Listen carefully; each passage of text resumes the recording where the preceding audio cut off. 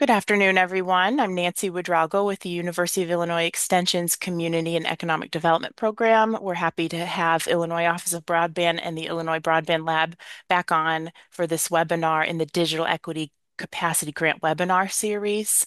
Thank you very much to Ling Ling Liu, who has been coordinating these series with us and allowing us to host their wonderful content and assist a little bit with that. Wanted to just give her time today to introduce the additional presenters on the panel, and we're very grateful for this whole series and again for today's topic. And please take it from here, Ling Ling. Thank you, Nancy. Thank you to U of I Extension for making these webinars and recordings available and possible. My name is Ling Ling Liu. I am a Community Engagement Manager with the Office of Broadband. Today, our webinar's topic is Equity in Digital Inclusion Project Implementation. This is one of a series of Digital Equity Capacity Grant webinar series that the office and the lab are putting forward to offer information to our stakeholders and potential capacity grant applicants to learn more about grant writing as well as grant implementation. I have the honor with me today to co-present with three wonderful community leaders deeply involved in digital equity work. They are Raina with Northwest Center, Katie and Rachel. They're both with Access Living. They will have a portion at the end of the presentation today to share their organization's work. A little bit more about me. I know I appear on these webinars a lot, so I figured I might as well put up one slide to introduce myself more in depth. I joined the Office of Broadband last October. My background is in communication, translation, interpretation, and I also have a graduate level certificate in entrepreneurship. In terms of community work, I'm a certified medical interpreter in Mandarin Chinese, proudly serving the Chinese-speaking population here in Central Illinois. I'm also a certified diversity professional in equity, diversity, inclusion work, and I have over 7 years experience in health, specifically in event facilitation, community health, and equity, diversity, inclusion work in healthcare.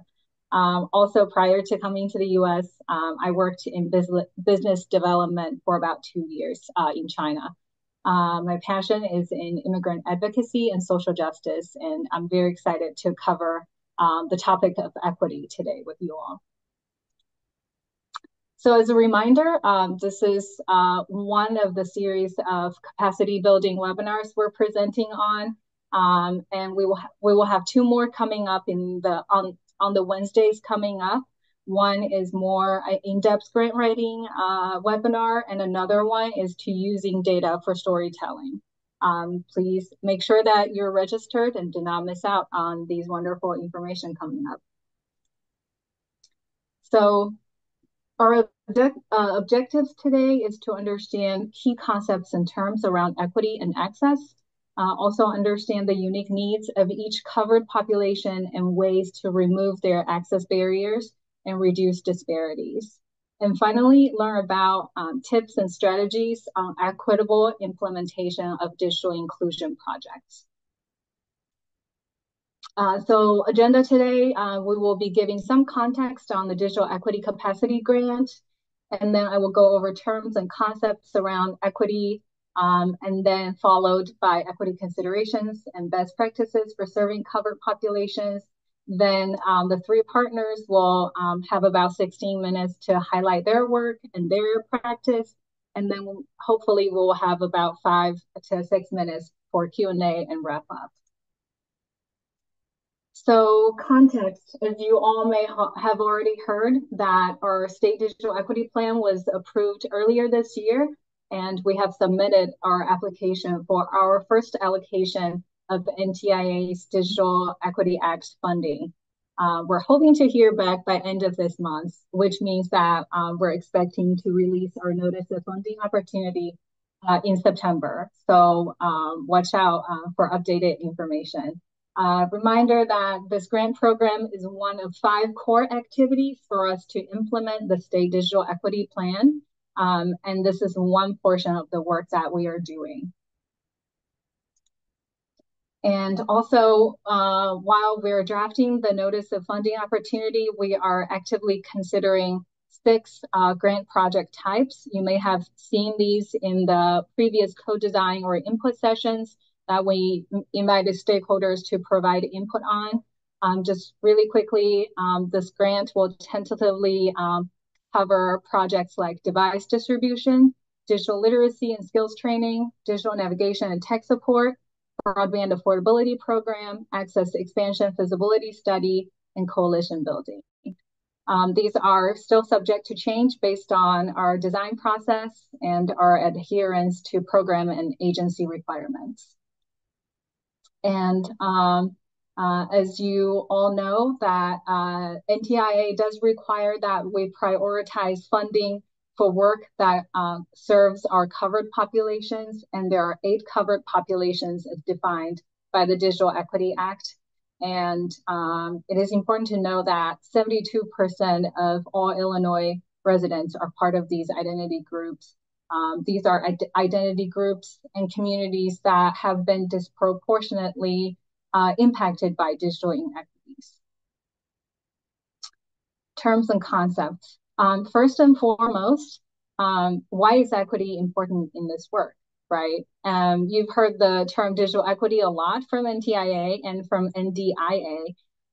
So this definition is the condition where individuals and communities have the information technology capacity that is needed so that they can fully participate in today's society and the economy of the United States.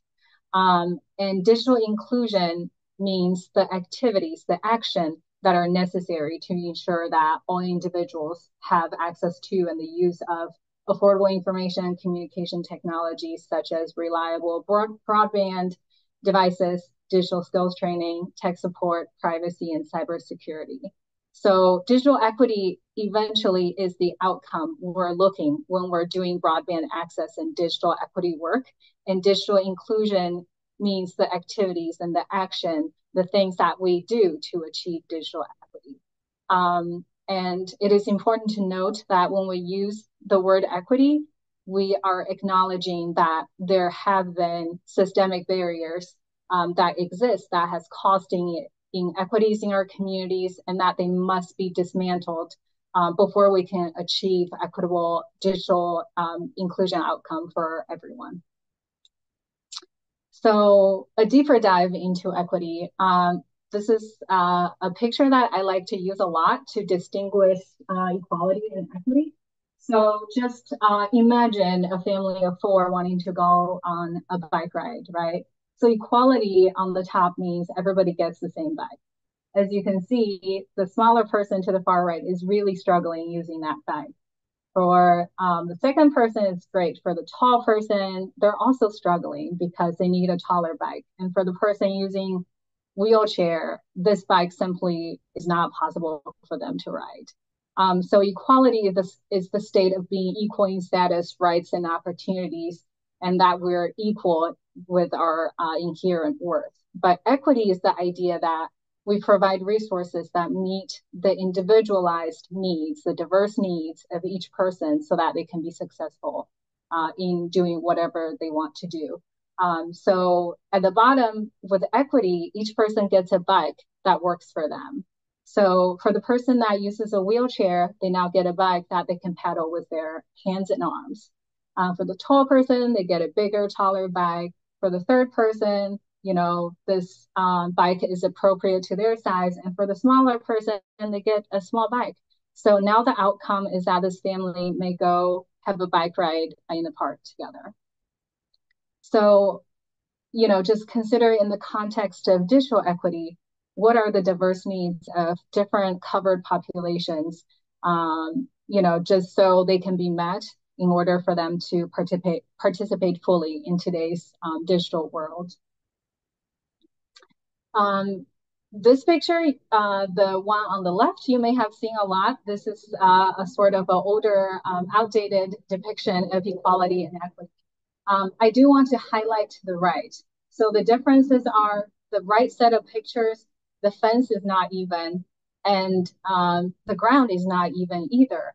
And the number of boxes in each picture does not equal the same. So I like to think that the fence means the current barriers that folks experience, the current barriers and inequities that exist, and the ground they stand on represent the historical inequities that they've experienced. So it's the idea that not everyone is starting at the same starting point, not everyone is standing on even ground.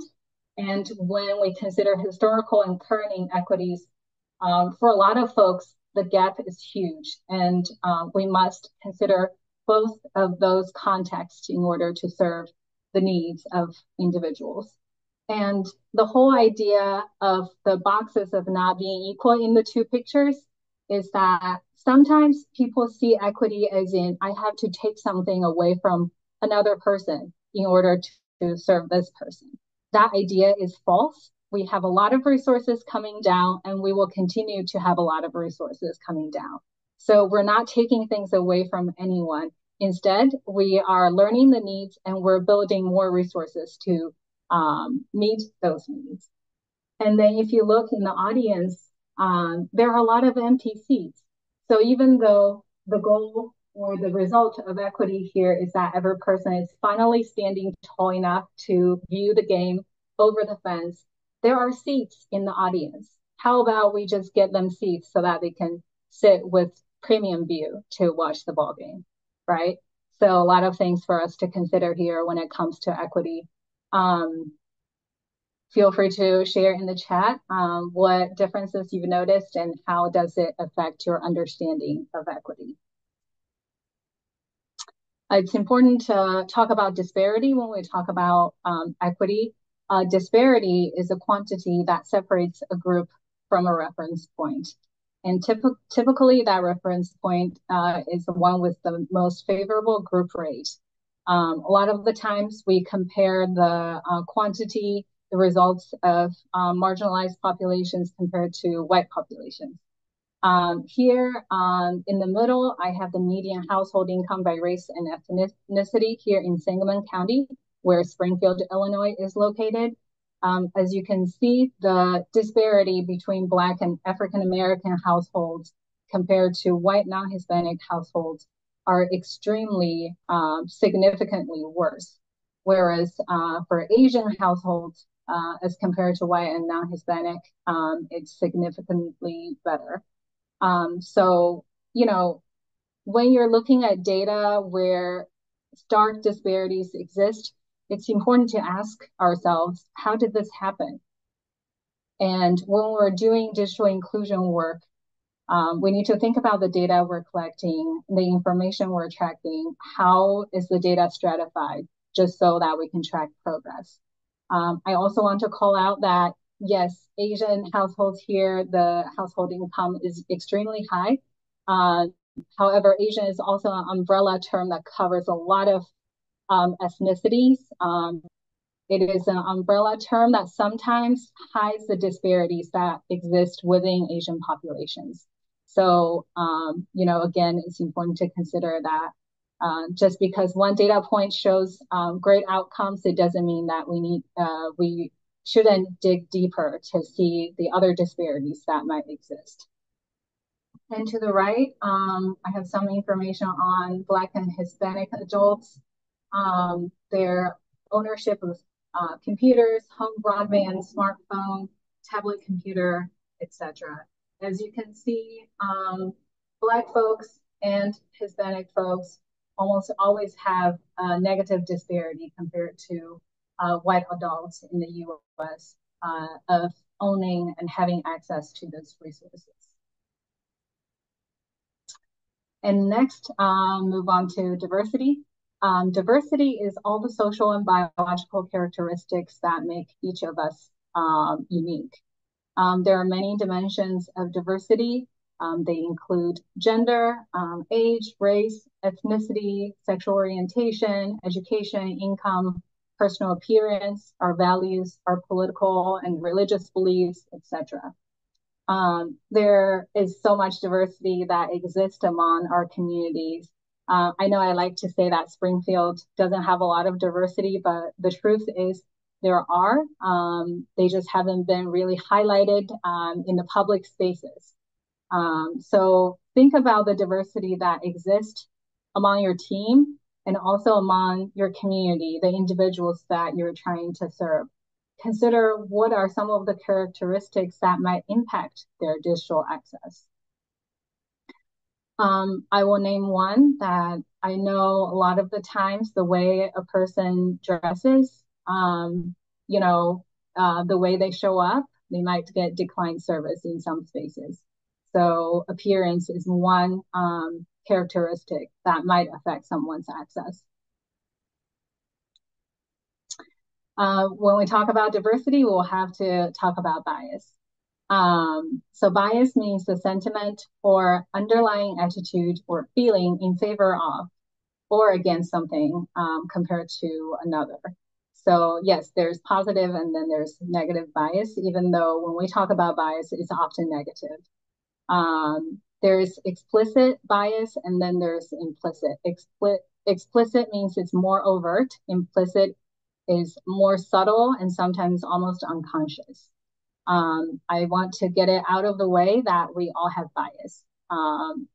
You know, we shouldn't, we instead of feeling ashamed about it, we should focus on addressing it and doing better. We need to be very intentional about changing our biases. There's this great tool called Harvard Implicit Association Test that you can do to find out if you have some implicit bias against race or gender. And then when we talk about bias, I want to call specifically anti-Blackness out. This anti-Blackness bias is global in nature. Guess what the best-selling skincare product worldwide is? It's skin whitening products. If you recall from the US history, at one point in time, we used a paper bag, a lunch bag, to determine if someone's skin is light enough to join a club to get employed. So anti-Blackness is very deep in the history of the US and worldwide, and that still shows up today, right? And one form of bias that I want to talk about is the bias against poor folks or folks with low income. Usually for folks who are low income or unhoused, we don't trust them with cash or gift card or devices. We think they're gonna, turn around and buy drugs or something or sell the device for drugs.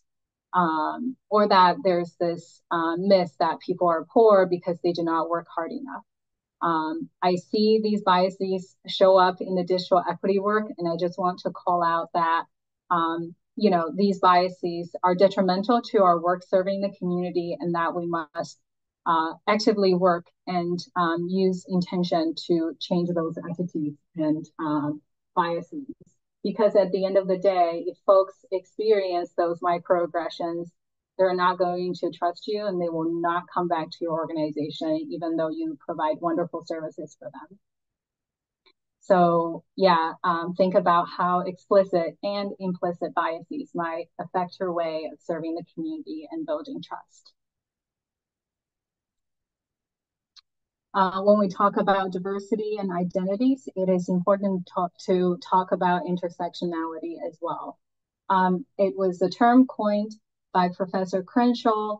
It was a way to discuss how systems of oppression overlap and create distinct experiences for people with multiple identity categories.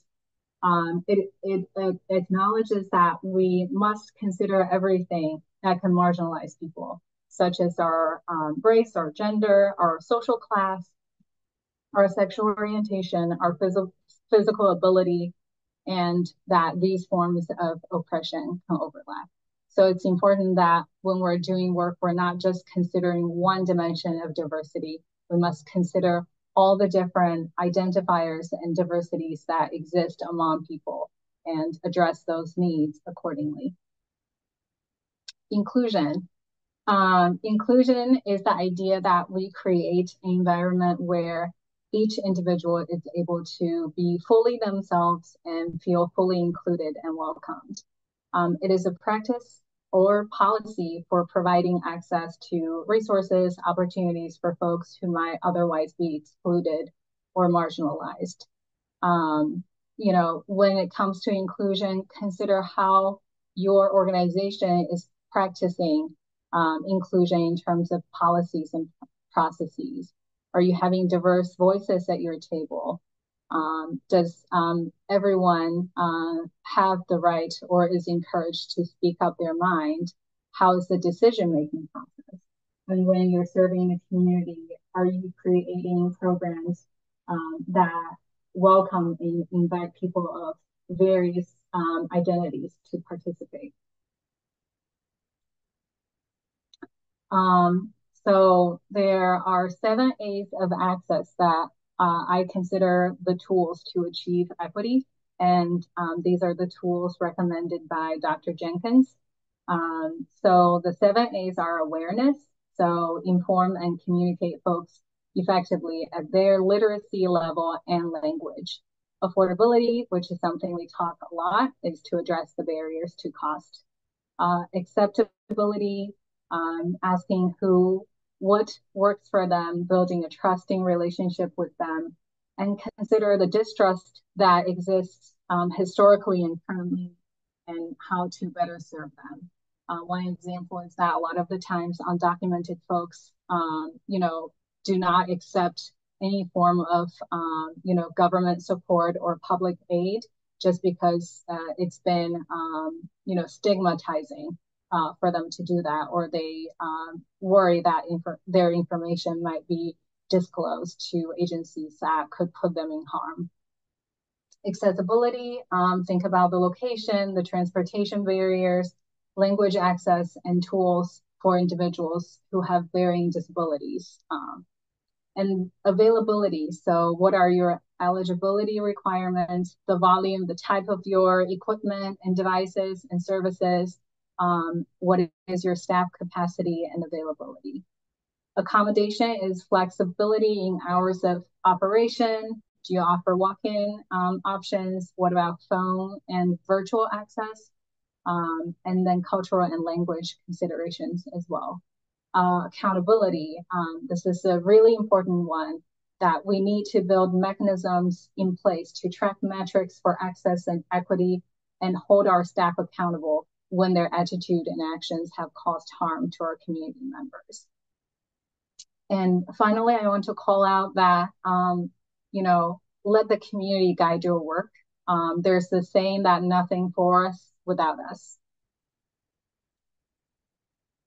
And next up, we are going to move to equity considerations and best practices for serving covered populations.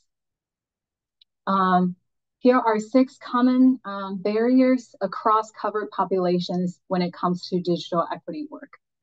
They are cost of broadband, reliable internet, suitable devices, digital skills, privacy and security concerns, and finally, socioeconomic factors and injustices. There are some overarching best practices that are recommended for all the covered populations, and I'll just highlight a few. The first one is meet folks where they are and remember that their identities and needs are complex. And then when possible, look for trusted entities and persons to collaborate in your work. Hiring from specific covered populations so that you have a lens of the specific needs of those populations in mind. And accommodation is not a burden and it should never be an afterthought. Access is a right, not a privilege. Tapping into the vast pool of resources and expertise within our ecosystem and define success and progress, knowing that it might vary depending on the region that you work in and the populations that you serve. We're going to go into each of the covered populations and share some quick facts and strategies. And I packed a lot of information in here, so I'm going to pick and choose, but we will share the slides for you to review afterwards. So for low-income households, the strategies are the same as the overarching ones because these are designed with their needs in mind. It is important to call out that 4 out of 10 adults with lower income in our country do not have broadband service. And 62% of low and lower middle income households need cost relief for broadband access. So great need for affordability here. Aging individuals, um, over 10% of aging individuals experience poverty in our country, and oftentimes they experience economic insecurity and isolation as well. It is important that we work with meal delivery providers and other services to reach aging folks and build supportive partnerships and provide age-friendly digital skills programs. And our education and resources need to be accessible and provide community-based environments for learning, such as peer groups or intergenerational groups.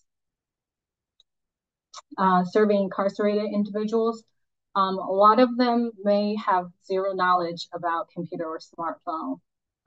And when they're incarcerated, they make very little money and there's very high cost to access communication. So it is important that we build multi-layer partnerships to address those barriers, work with correctional departments, individual facilities, internet service providers, community-based organizations, etc., to address those needs, and also remove cost. Serving veterans, average age of veterans in our country is 61, and they're twice as likely to be disabled. They're more likely to live in rural areas, and they're also overrepresented in our unhoused populations. A lot of them actually use telehealth as well.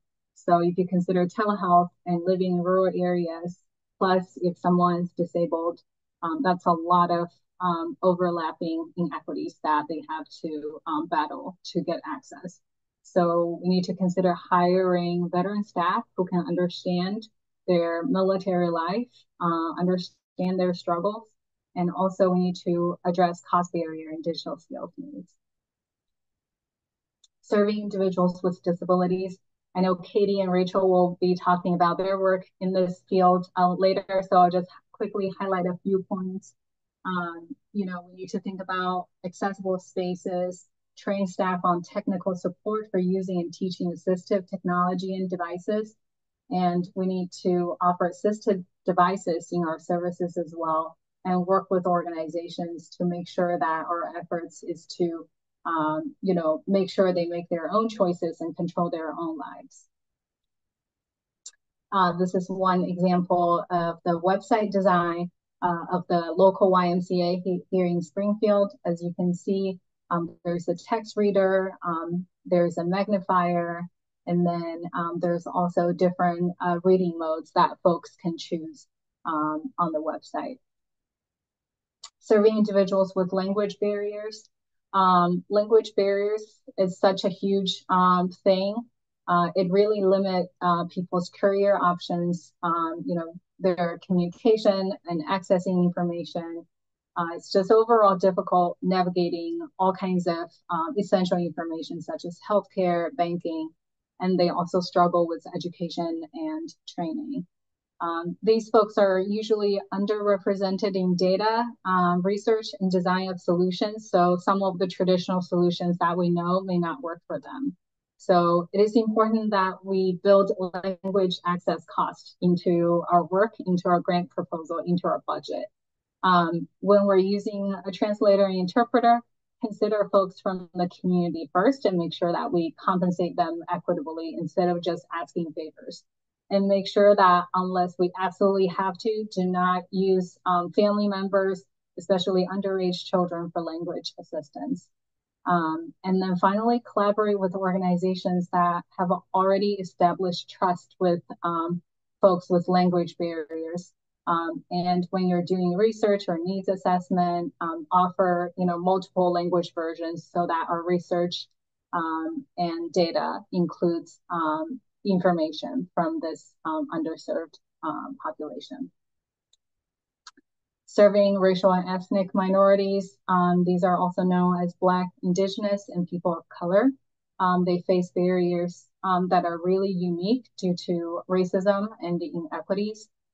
They also experience huge disparities when it comes to income and wealth, and also access to education and employment. There is absolutely a lack of trust and fear for BIPOC folks who are immigrants, especially if they're undocumented. And historically and currently, our government investment simply has not been equitable in these communities. So when it comes to serving BIPOC folks, we need to center racial equity. We need to review and update our policies, processes, and prioritize measurable change in the lives of BIPOC individuals.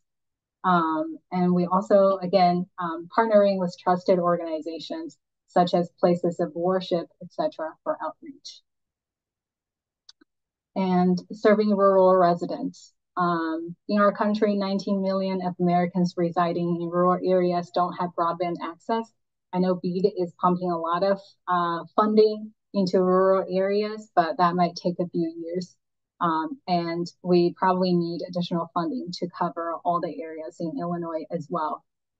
They also have limited resources and service organizations as compared to urban areas. So when we are designing programs, think about the seasonality and agriculture demands, partner with churches and farm cooperatives, and also consider cost of travel, especially in southern parts of our state. The distance to a location, meeting location might be very significant. And finally, I want to share one example of an organization that I work with in their work to deliver food and building trust with the immigrant community here. We have a significant mixed immigration status community here in Springfield. And during the pandemic, we found out that there are a lot of people who experience food insecurity. So we decided to do food delivery. And these families got on our list through word of mouth, through trusted community members, because, like I mentioned earlier, if folks are undocumented, they are very hesitant to reach out to other ways of obtaining assistance. In our intake, we do not ask for income information. We do not ask for their identity. We really don't ask about anything other than where they live so that we can get the food out. We understand that every single person is worthy of food. They're worthy of access to sustenance and nutrition.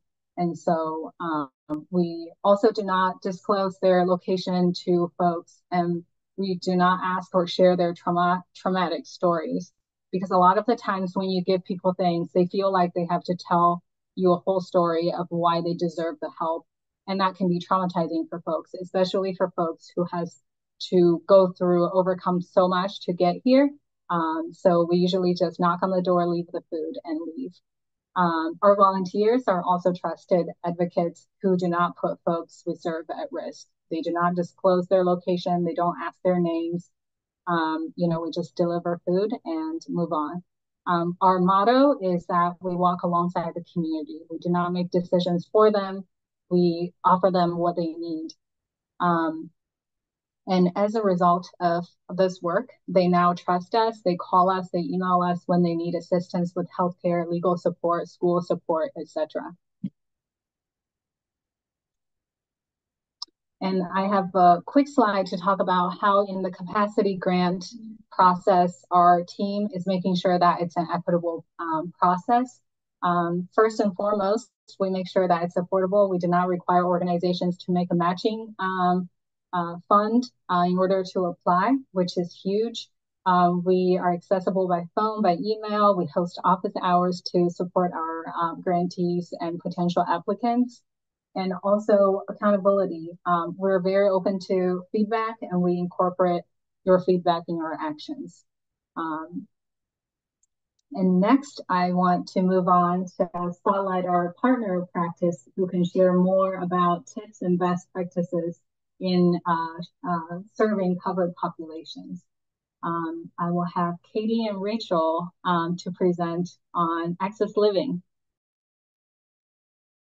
Hello, thank you for having us. We're excited to talk to you guys about our program and just working with folks with disabilities. So my name is Katie Blank. I am the senior manager at Access Living. Just a little bit about me. I hold a master's degree in social work and education. I've worked with people with disabilities for over 20 years in different capacities as a social worker, therapist, or educator. I've been with Access Living for 14 years in multiple roles, working as homeless prevention case manager, nursing home, reintegration coordinator, supervisor for independent living, um, training program. And I am a determination of need assessor, determining if folks need and qualify for personal assistance services, and mentorship coordinator for consumers moving out of the nursing home. Currently, I am the manager of the youth technology nursing home engagement and support programs, as well as our survivors of gun violence program at Access Living. And I'm going to pass it over to Rachel to introduce herself.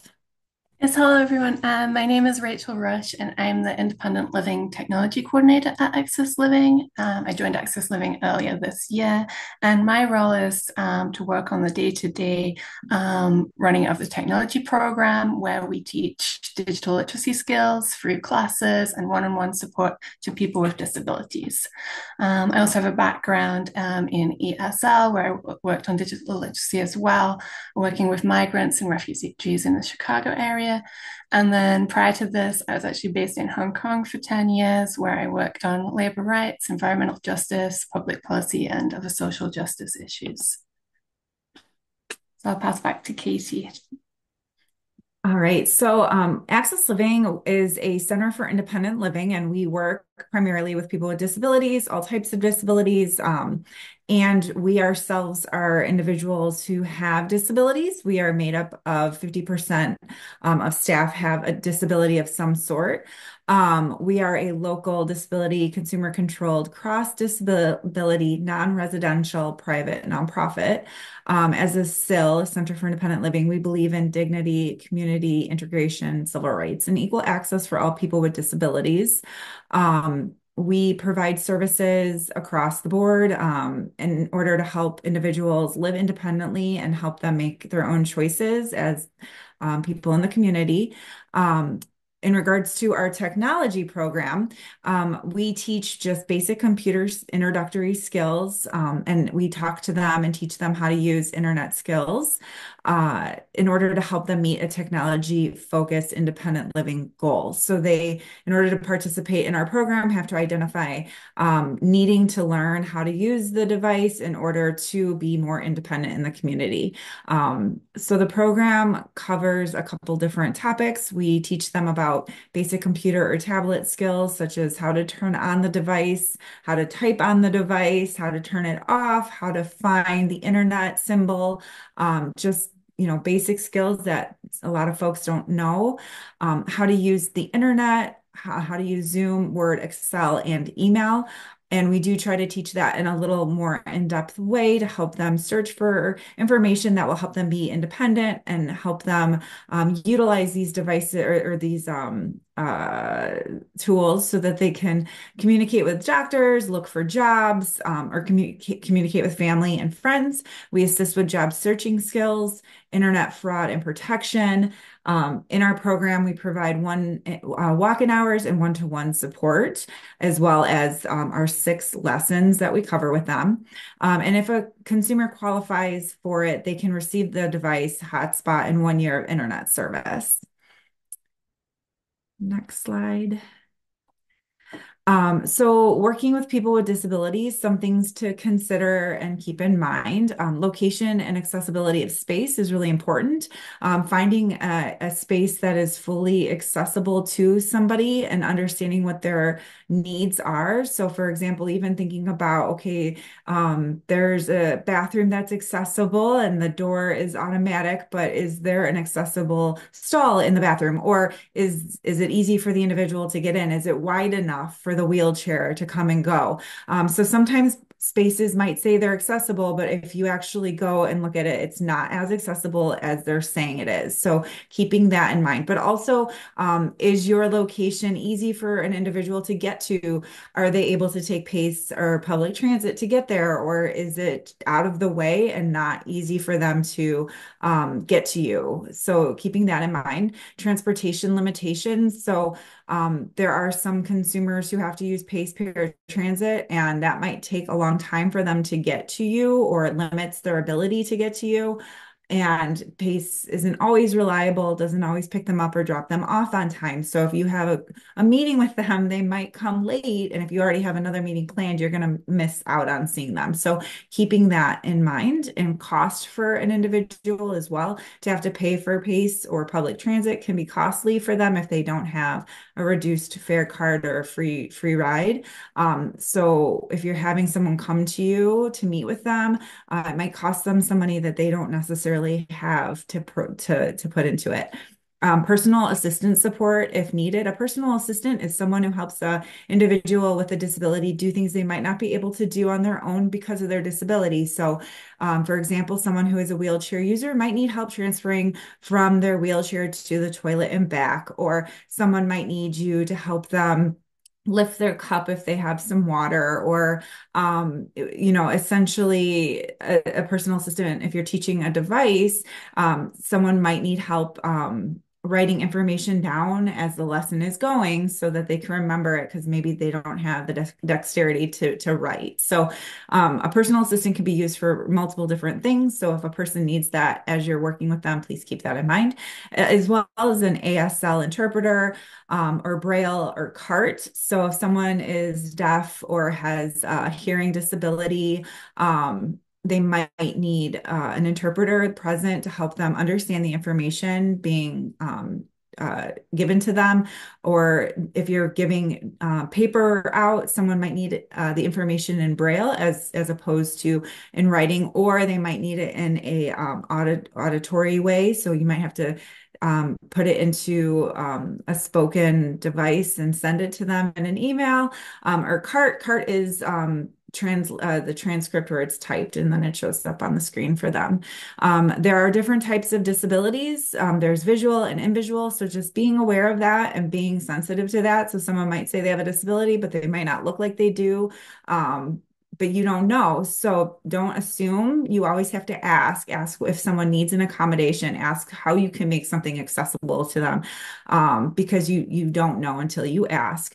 And everyone is different, right? And so there are different learning styles that people have, and different ways that they comprehend levels of information. So also, as you're asking about the disability, ask about what is your learning style? How do you learn best? What can we do to help you understand this information that we're providing you with? Next slide.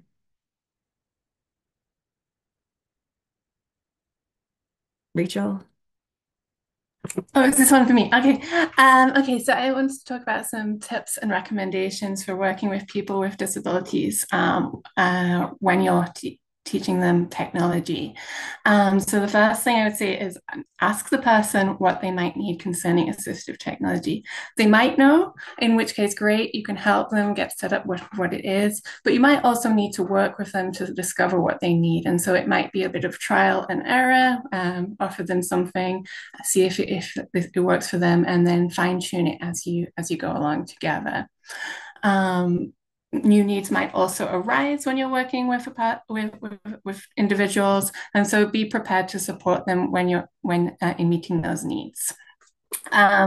It's good at the beginning to maybe do a needs assessment, talk to them about their own comfort levels and experience prior to working with them with technology. So have they used a computer before and now they've acquired a disability and need some type of new modification, for example? Or have they never worked with any type of device before, and is it teaching them the very basics from square one? You can also provide guidance and step-by-step instruction in different formats. This is really an important thing because, as Katie was saying, different people have different learning styles.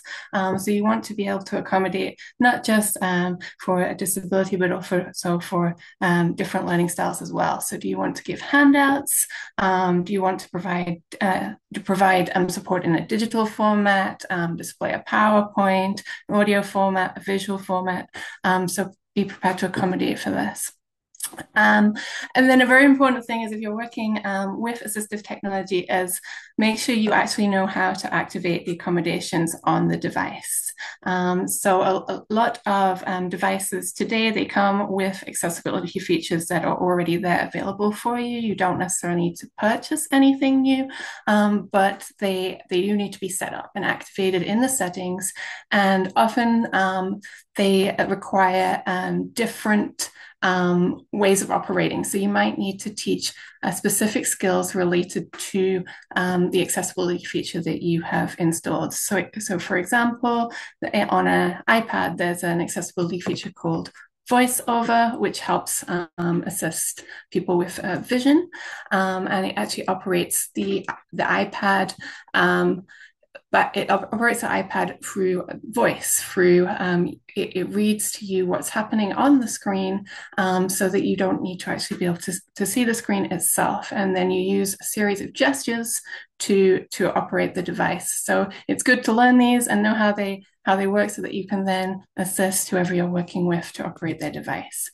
And then peer support is another very, very helpful thing that we have. So in our program, we have consumers who have completed our program who actually come back and then help other consumers and encourage them and teach them skills on their device as well. And so just to talk briefly about some of the different possible accessibility modifications. And this is by no means an exhaustive list. There are lots, but these are some very common ones. So screen readers that turn text to speech, read out the screen for the person who's using it. This can be very helpful for vision or dyslexia. We also have accessibility features which can turn speech to text to help with hearing. There are dictaphones, microphones, so somebody might operate their device by speaking to it or having text input to their email that way as well. Voice control, and where you operate your device again by using speech to give commands. Another thing is using magnifiers or enlarged texts. So you can adjust the settings on the individual's device to make things appear much larger. You can enlarge the mouse, the cursor, all of these different things. Another thing is to think about the contrasts on the screen. Skipping ahead. Contrast on the screen, do you want it dimmer or brighter? Do you want to have a color filter? Adjust the contrast.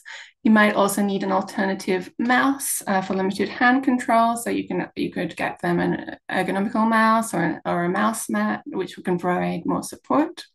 Modified keyboards for people who find it difficult to type or who need bigger keys to make it more simple. Then there's also touch controls as well. If you're using a device such as a tablet, some of the hand gestures can be very challenging. So you can actually set up different touch controls to make it much more simple, or even to bypass those completely, depending on what the individual needs.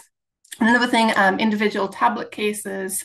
So for example, would it be helpful to have a stand or a hand grip just to make it more accessible for the person concerned? Okay, so just to go over some of the success stories from our program, I think the most importantly, our participants have increased their independence by having access to a laptop or a tablet and also having internet at home.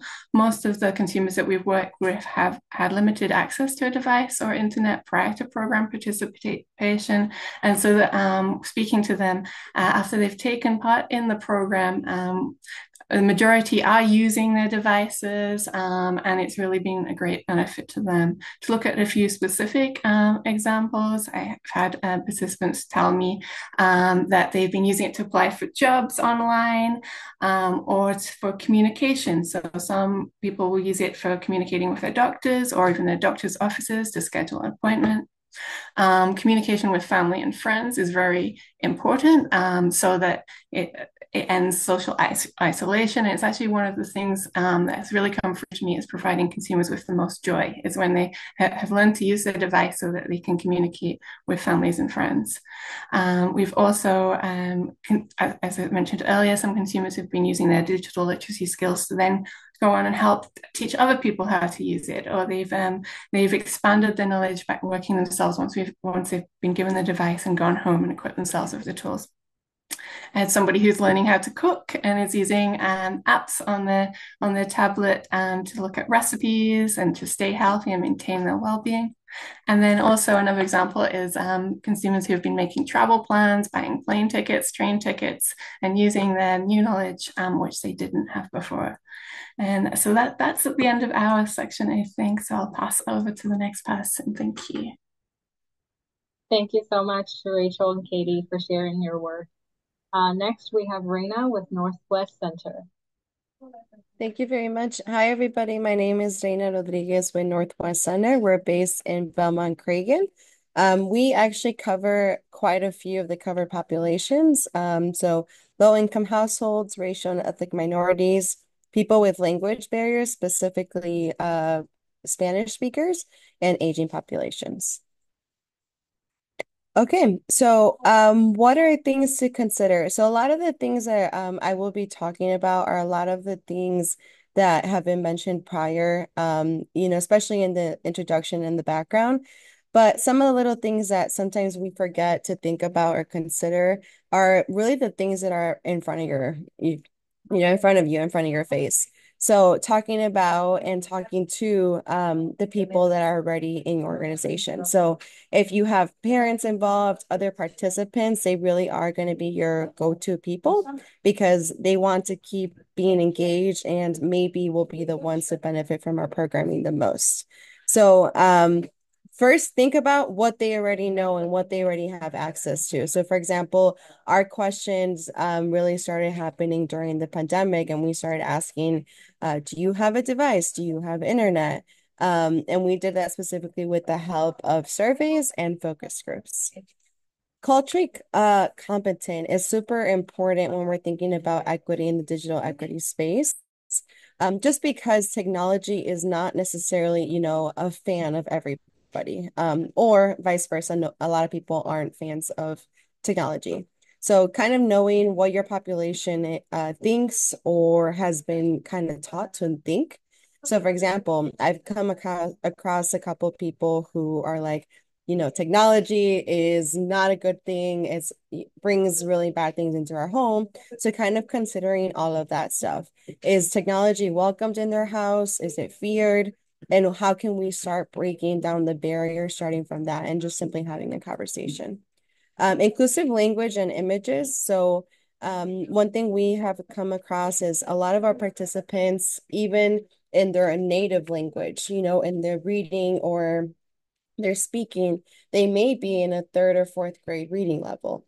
So when we're bringing curriculum and creating that, we have to take that into consideration because they may know, great Spanish, can speak it very well. When it comes to learning the vocabulary and actually reading things, then sometimes it becomes a little more difficult. So trying to really break it down and have inclusive language. If participants are seeing themselves on our flyers, on our curriculum slides, then also helps them, feel a little more welcome and understand that they aren't the only ones going through this, other people are as well. And really, I know folks that were in the session last week, we talked about coalitions. So those are really important, whether you're an active member or just kind of there to listen, but make sure you reach out to other organizations that have been doing this, want to do this, and have done some great job. So talk to other CBOs, see what they're already doing because we don't have to reinvent the wheel every time. There's already a lot of things that we have access to that we can use. Next slide, please. So these are some recommendations based specifically on these populations that we come across in our everyday programming.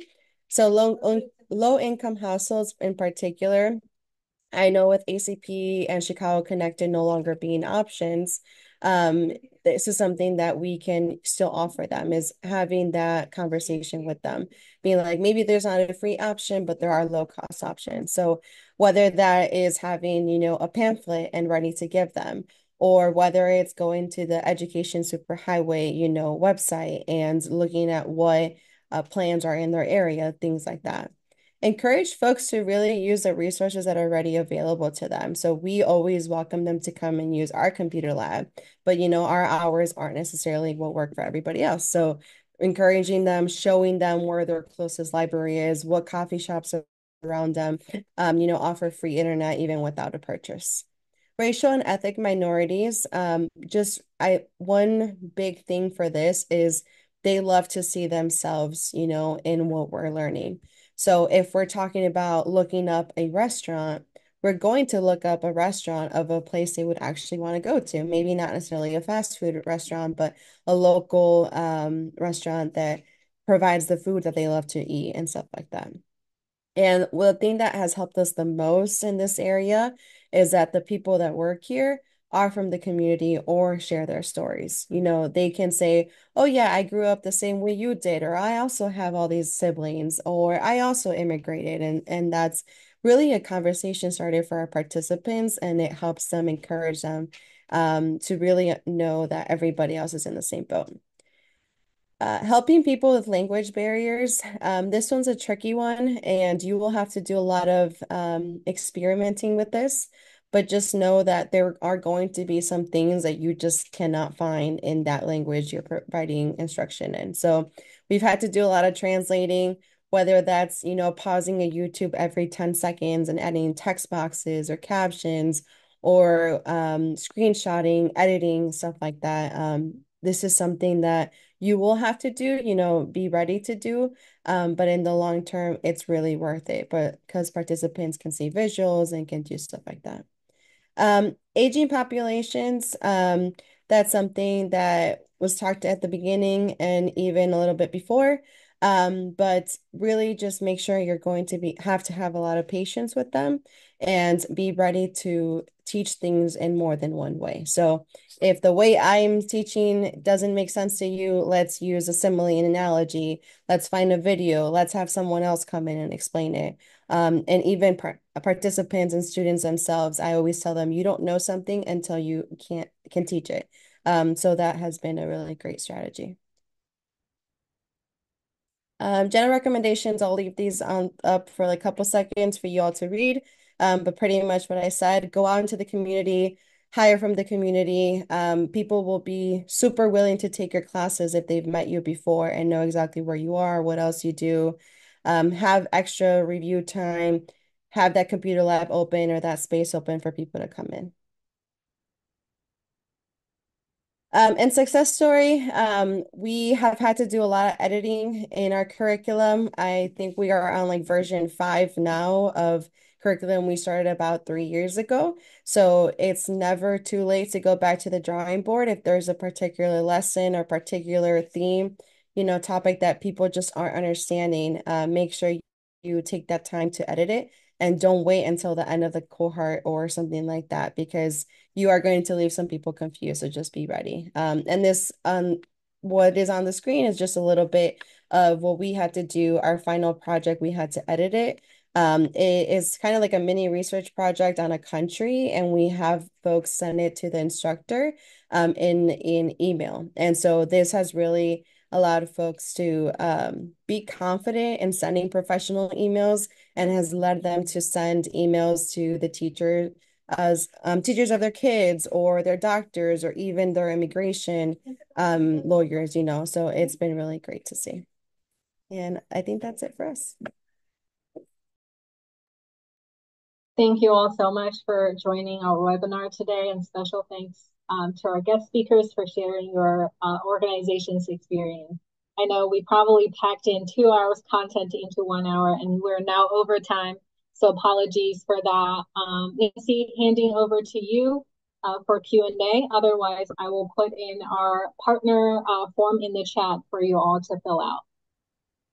Thank you, Ling Ling, and a big thank you to Rachel, Raina, and Katie today for your really informative examples of great digital equity programs with even the DEI approaches embedded therein. And I really appreciated also the overview from Ling Ling and just a lot of admiration for all of the work you all are doing.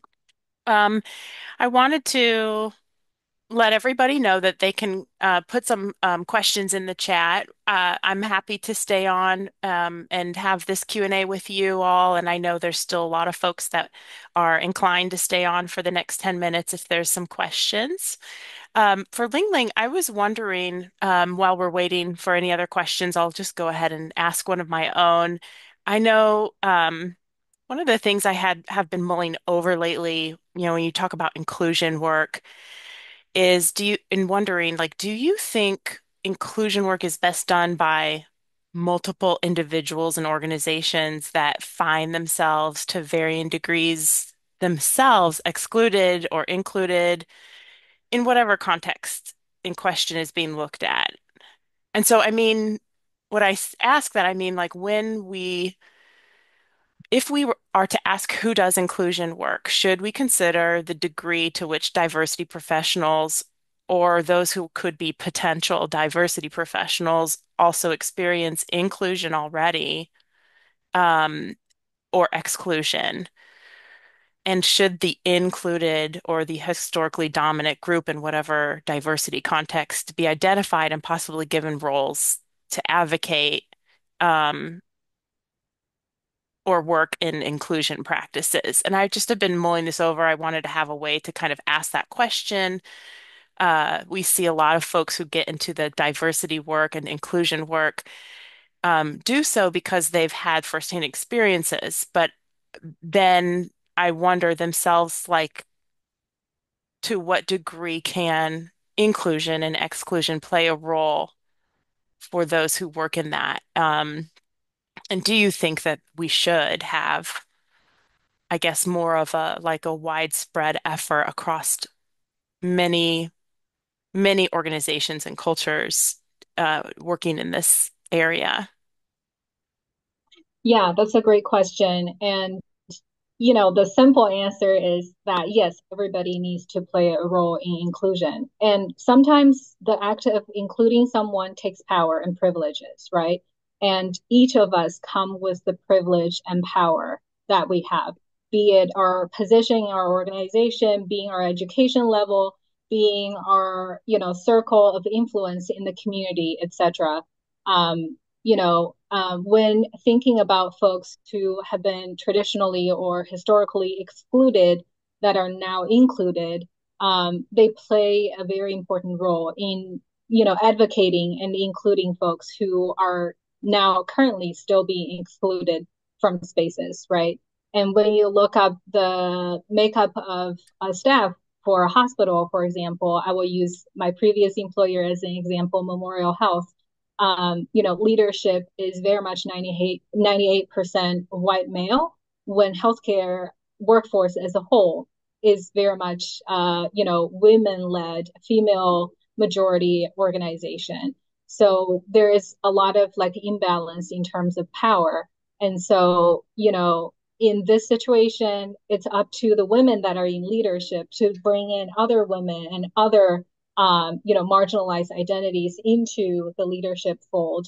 It is also up to the white men that are quote unquote in charge, that has that influence and positional power to include people of color, other marginalized identities into the advancement pathway. And so that, our workforce, our leadership represent the diversity that exists in our communities. And we shouldn't overly burden the activities of inclusion on marginalized communities because oftentimes they're underprivileged, they're under-resourced, and it is almost unfair to ask them to do more, right? So the responsibility needs to be shared. And for those people who have the level of power and access and privilege, in my opinion, they need to do more. Thank you. That's such a good point. Advocacy and inclusion work are great, but leadership taking on roles, regardless of their background, can really make or break. Diversity in leadership as well can really make or break whether an organization is inclusive and therefore reaching their potential in general, because of also being inclusive. I appreciate that. I don't see questions, but I did have a quick question for Katie and Rachel with Access Living. Do you work with other organizations to complement their programs at times? Have you ever been asked to help give tips to other organizations on how to be more accessible? And it would be great to have your website in the chat as well. Brilliant. I'll pop the website in the chat. Katie's had to jump off, unfortunately. And so we such as PCs for people to provide the internet hotspot. I'm not. Our program is relatively new. We've been running it for 1 year, the technology program, and I'm newer still. So I'm not sure about the other organizations that we might have worked with otherwise, but I can reach out to Katie and let you know about that. Well, thank you. Yeah, it's just great to see sort of that digital skills education for those with disabilities by those with disabilities and that model, and then also wondering if there's opportunities for some cross-organizational learning. Uh, but yeah, thank you for putting the website in, and want to just give this back to Rachel, Raina, Ling Ling, see if any of you have a takeaway that you'd like to share also. Maybe you have something on your mind you wish someone would ask, and then you could talk more about that. Any takeaways or last words before we say goodbye?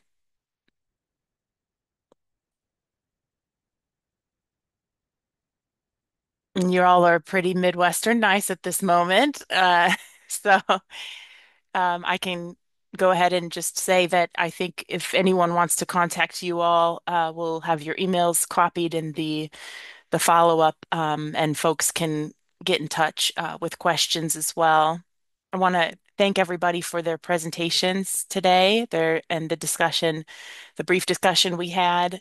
Really important topic to highlight on the platform, and so I'm very grateful for you all being on.